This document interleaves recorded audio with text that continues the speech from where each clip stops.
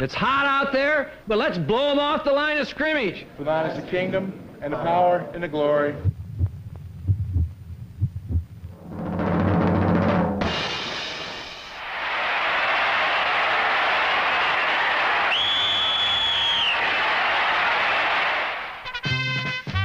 They rank as professional football's winningest organization over the last decade, and the prophets say their Super Bowl dreams finally will be fulfilled. Carrying the NFL's best record and longest winning streak into this AFC Championship game, Kenny Stabler and the mighty Oakland Raiders hover on the brink of a Super Bowl berth. Stabler's shrewd veteran leadership carried the Raiders to their best finish since their 1967 Super Bowl team.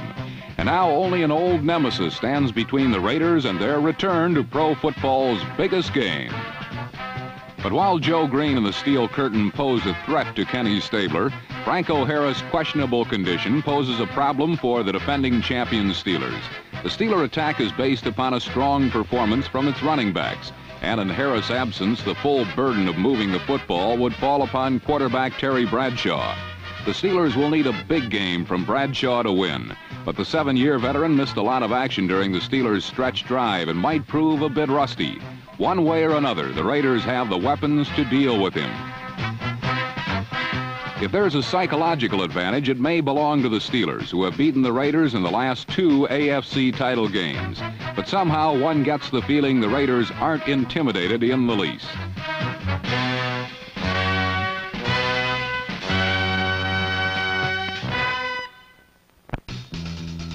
The Pittsburgh Steelers got here largely because of their famous Steel Curtain defense. In their last 10 games, Pittsburgh allowed a mere 4 touchdowns, and early on they gave Kenny Stabler a view of their safety blitz. The Raider line usually affords Ken Stabler outstanding protection, but they could not stop the Steel Curtain from descending in period 1. Still, the Steelers had their problems, for while their defense derailed Oakland's air game, the offense could not move the football. The initial shock came when number 46, Reggie Harrison, opened the game at fullback in place of the injured Franco Harris. Harrison is a stocky third-year player in the Boobie Clark mold. Big, strong, tough, but somewhat immobile. His inability to turn the corner left the Steeler running game dead in its tracks.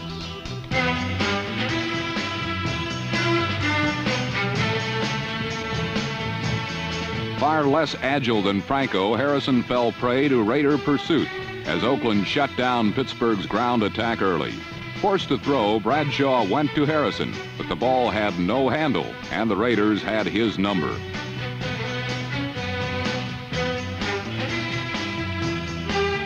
A disconsolate Franco Harris looked on as Oakland completely stifled Pittsburgh's offense, then turned in the game's first pivotal play. Running back Hubert Ginn interrupted punter Bobby Walden's follow-through while getting a piece of the football. The ball rolled dead on the Steeler 38, and Errol Mann soon capitalized on Oakland's inspired special teams play for the game's first points.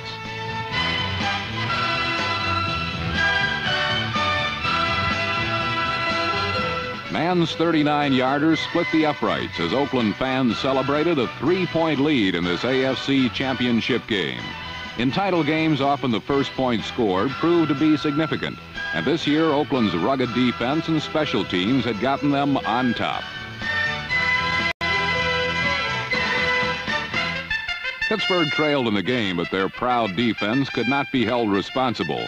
On 3 possessions, Oakland had produced only 48 yards of total offense, and the Steel Curtain hardly showed signs of wear.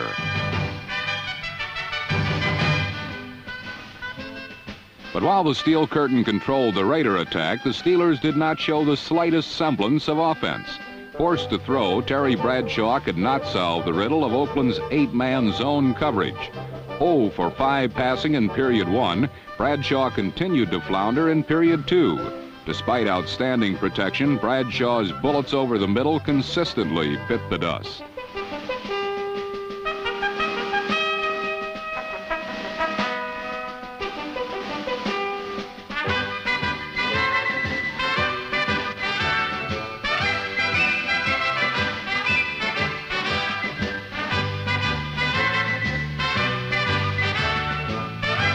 Curiously, the coaches calling Pittsburgh's plays were throwing as often as they were running, when in fact the Steeler offensive line seemed capable of opening holes in Oakland's 3-4 defense.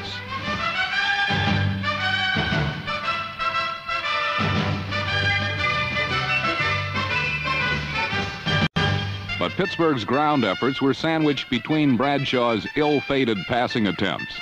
On 2nd and 11 from his own 19, Bradshaw's 8th pass of the afternoon brought disaster to the Steelers.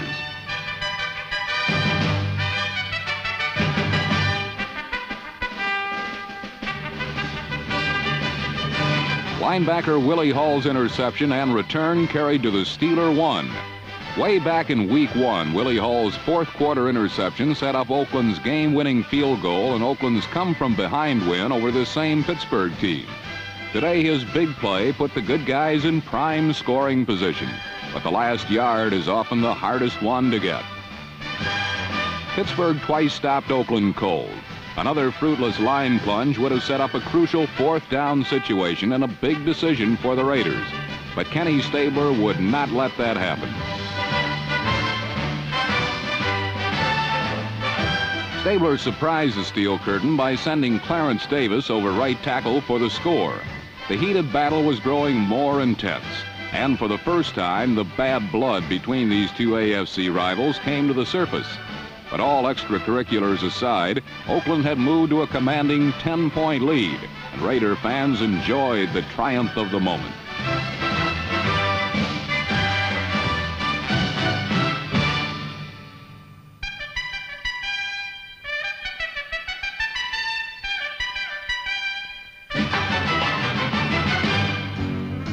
Trailing by 2 scores, the burden fell hard upon Terry Bradshaw.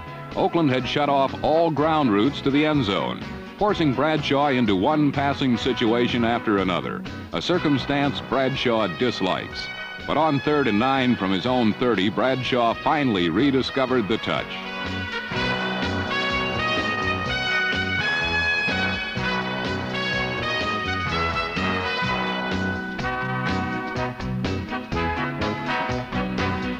Frank Lewis' big 11-yard reception gave the Steelers their initial first down of the game.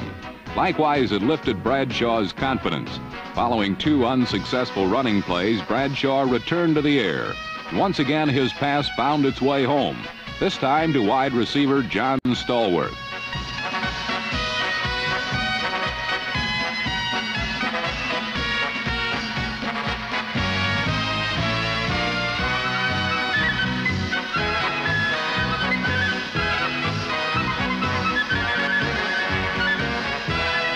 Stallworth's 18-yard reception moved Pittsburgh to the Raider 37, their deepest penetration of the afternoon.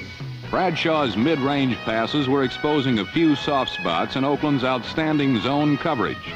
On the very next play, Bradshaw again went over the middle, this time to Lynn Swann as Pittsburgh's air game continued to find the range. Swann carried to the Oakland 7-yard line as Pittsburgh moved into view of Oakland's end zone for the first time on the afternoon. On first down, Bradshaw went to his most potent goal line weapon, and Reggie Harrison powered home.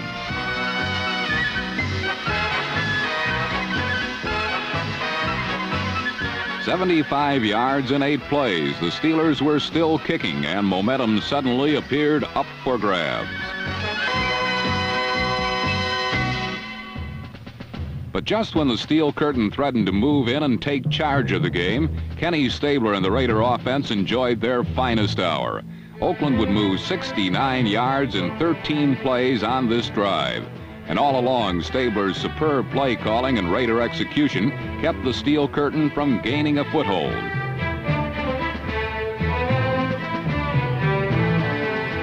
Cliff Branch's cross-country sojourn picked up 8 big yards. But the Raiders were convinced they could run at Pittsburgh's right side of Dwight White and Ernie Holmes. And with Pro Bowlers Gene Upshaw and Art Shell paving the way, Oakland took it to the Steelers on the ground.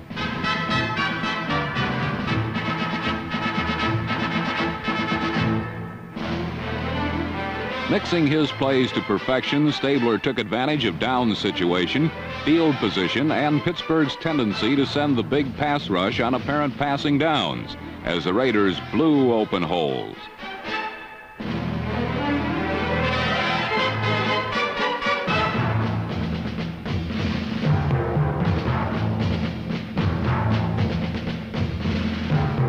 Eight running plays and 4 passes after this drive had begun. Oakland needed 4 yards to break the Steelers' backs. On this drive, Kenny Stabler showed the Steelers everything from play action to third down running plays. Pittsburgh had no idea what to expect. Stabler had the steel curtain in his hip pocket.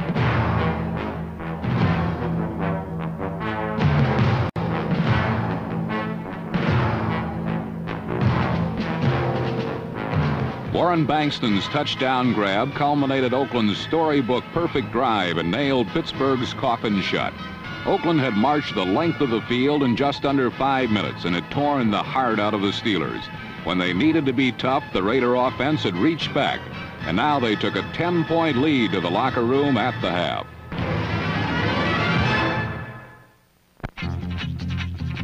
The Pittsburgh Steelers desperately needed a psychological jolt in the final 2 periods, a reaffirmation of their poise, purpose, and power.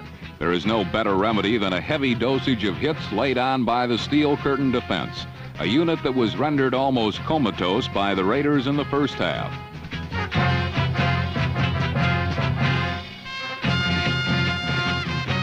Although they clouded Raider heads with cobwebs, Pittsburgh could not deny Kenny Stabler and an Oakland team that smelled victory and the roses that grow in Pasadena. A blend of pinpoint passing and a bit of daring strategy resulted in Oakland's 3rd touchdown. With it 4th and 1 from the Steeler 24, Warren Bankston, number 46, was inserted as a 3rd tight end, presumably for additional blocking muscle. Instead, he proved a Trojan horse who was unwittingly allowed entry to the Steelers secondary.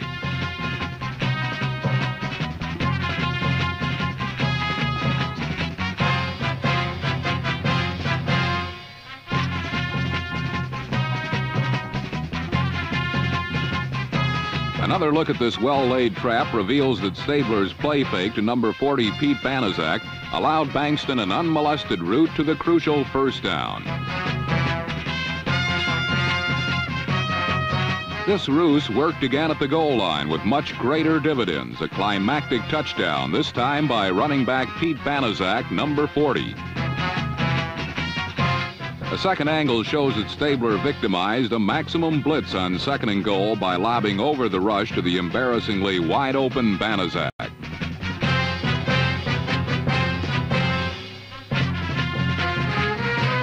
The touchdown ballooned the score to 24-7, and while Oakland fans grew flush with the rosy glow of impending victory and were pumped up by adrenaline, the lifeless Steelers looked totally spent in their chase for a 3rd Super Bowl.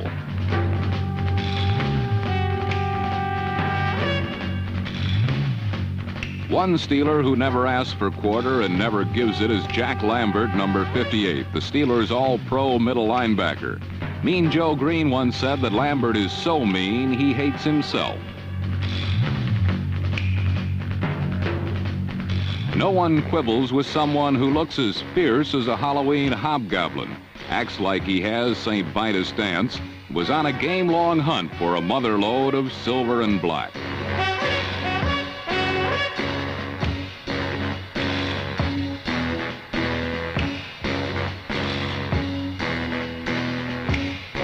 Pro football players rarely quit. Rather, they let up. Lambert never does. He plays hard from first gun to last, from sideline to sideline, goal line to goal line. He is a 60-minute man.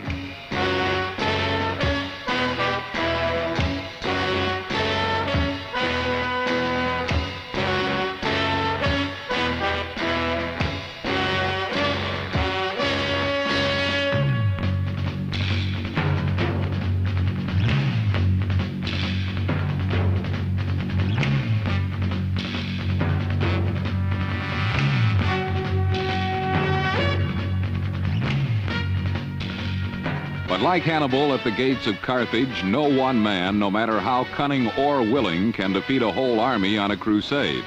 This day belonged to an army of black shirts, one rich in tradition and laden with talent.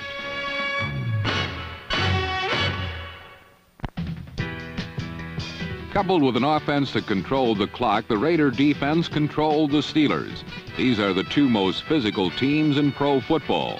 When they play, the stands quake and earth shakes. For 4 quarters, Oakland tattooed Pittsburgh with a volley of stinging hits and dominated them physically, something few teams have ever been able to do. For every hard yard gain, there was an equal measure of punishment exacted.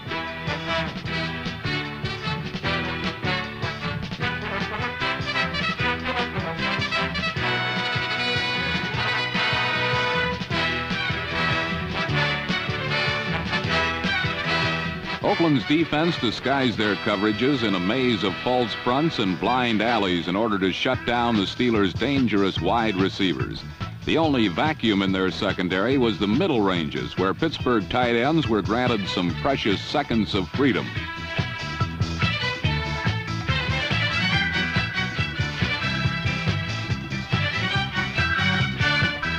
Number 89, rookie Benny Cunningham, plied the heart of the Oakland zone for some valuable gains, but never a game breaker.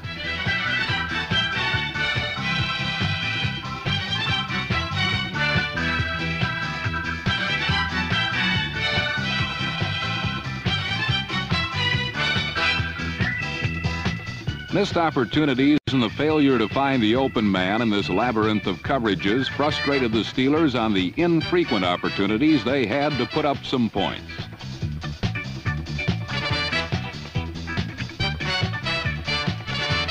Playing the clock and with the scoreboard firmly in hand, the Raiders often allowed Pittsburgh tight ends to breeze through their secondary.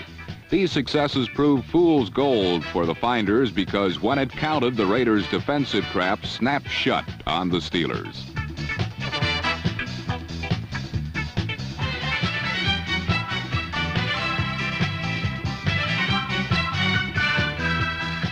The momentary frustration of number 26 Skip Thomas paled before the agony endured by Lynn Swann.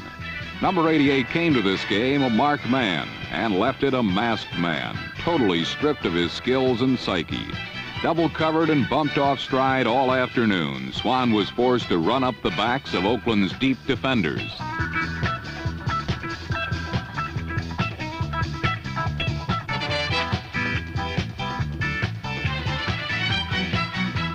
All week long, a heated dialogue transpired between Swann and Raider defensive backs. It ended on the field when Oakland completely denied Swann the ball in the clutch and won not only the war of words, but the war for the roses in Pasadena.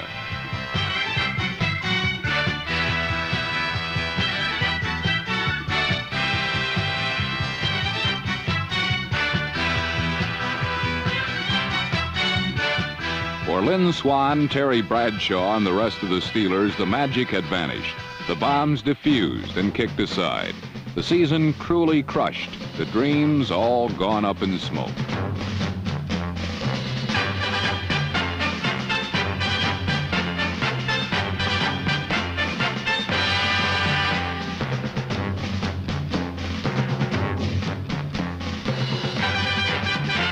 On this day, the Raiders laid waste to the Steelers' hex. There were no last-second miracles, no frozen fields to numb their offense. Just the happy feeling that after years of being second best, Oakland was deservedly number 1 in the AFC.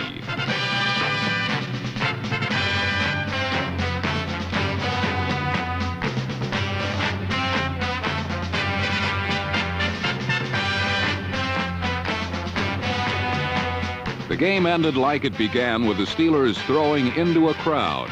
Instead of 4 men, the Oakland secondary now numbered thousands. And against those odds, Lynn Swann threw in the Steelers' last chips.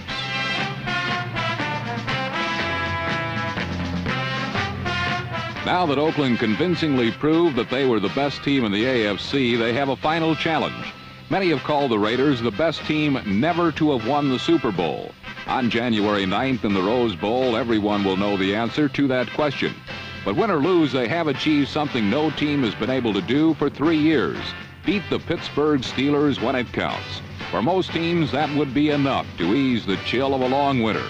For the Oakland Raiders, it is not.